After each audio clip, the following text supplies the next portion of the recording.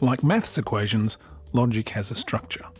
It looks a bit like 1 plus 2 equals 3. On one side of the equation, we have things we already know or agree upon. On the other side is an answer that's true so long as the numbers on the other side don't change.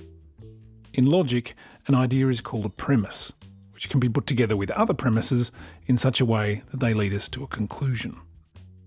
One premise might say magnets attract iron. The other premise might be this object is made from iron. Without seeing it, you can logically say that the magnet will attract this object. But what if you swap around the information? Say magnets attract iron and this object is attracted to magnets. Can you then say that this object is made from iron? Unfortunately not. It still looks like logic, but the conclusion no longer works. Magnets not only attract iron, but other metals as well, such as nickel. This broken logic is called a logical fallacy. This particular example is a formal fallacy, because its form looks similar to logic, but is false. In Latin, and in legal circles, it's called a non sequitur, which means does not follow. It's easy to mistake a logical fallacy for the real deal if you're not careful.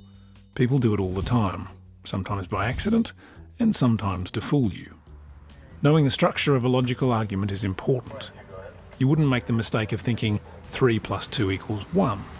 Rules are rules after all. Yet breaking the rules of logic can make an answer seem right when it isn't.